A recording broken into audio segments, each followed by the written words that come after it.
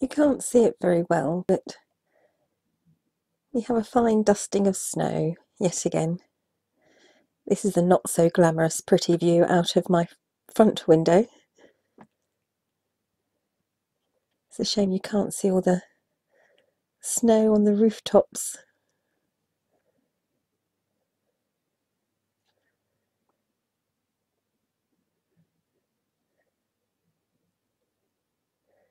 At least the cars are driving slowly.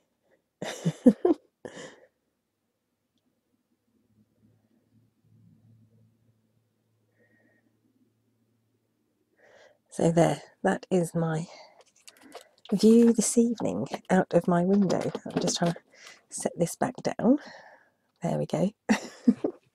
So you see, it is a very snowy day.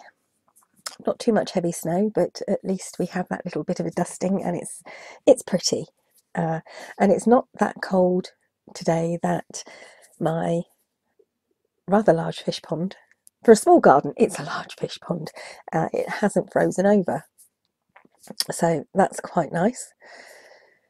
But it is still cold, and we're kind of, as I've said before, being in the south of England, we don't get snow very often, so even the slightest bit of snow can kind of snow us in quite easily.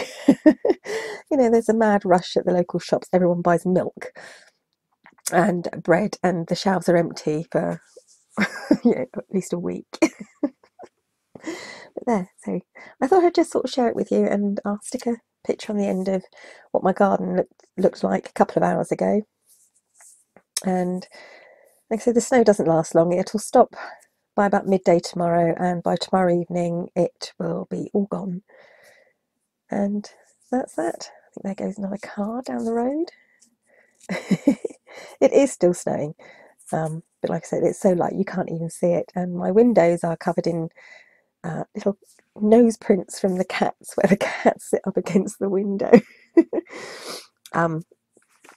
Quick update on my pretty cats. Coco's allergy is still affecting her. She hasn't got much fur. Basically, the whole back half of her is very patchy, with patches of fur loss, and now her bottom jaw, all across her lip, if you like, is just one big swollen mass. It has started to go down. Kitty Bow's medication is working really, really well. Her fur is growing back, and it's not even been a week yet, and her fur is growing back really, really nicely. So, and Barkley is miserable.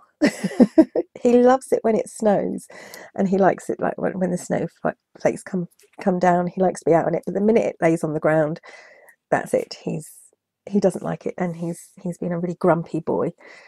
So there we go. My quick update. I have actually, so I can keep on seeing reflections of the traffic, the car headlamps as they come round, so I know when a car's coming. I actually have managed to coppice a little bit of privet, and I've made some privet wands, and they are from my garden. I don't know if I'll be able to show you my garden from here. It's going to be a bit difficult. Let's see if I can.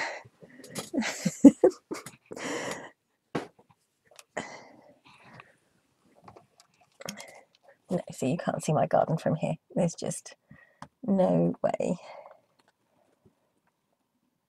Which is a shame, but never mind. All you can see is the reflection of everything. Oh dear.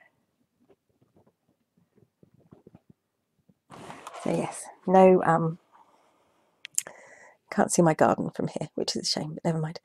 So there we go. That is my quickie update. You can now see my neighbours' cars. I'm sure they're not going to be too happy about that.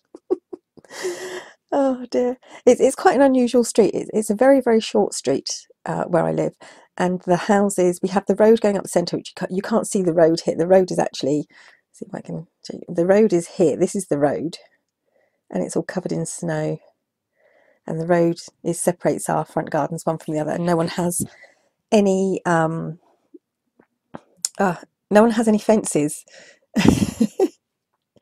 out around their front gardens, or very few of us have. So yeah, that's our luckily we have good neighbours. So the side view of the house is much, well, we do have a main road at the side of the house also, but it's obviously we are an end house, so it's pretty quiet actually. So there we go, that's my quickie update. And yes, my privet wood ones. I thought it was quite unusual and quite a hedge witchy thing, as privet was used by the ancient Greeks along with wormwood to open up the gates of the underworld to commune with the dead. And I thought that was quite appropriate. And one wand I have decided that I am keeping. I had to keep it. I absolutely love this privet wand that I've made. And yeah, anyway, I'm going now because this is getting to be a bit of a ramble. Thank you for watching, and I hope you enjoyed my Southampton nighttime snow. Bye for now, witchy people.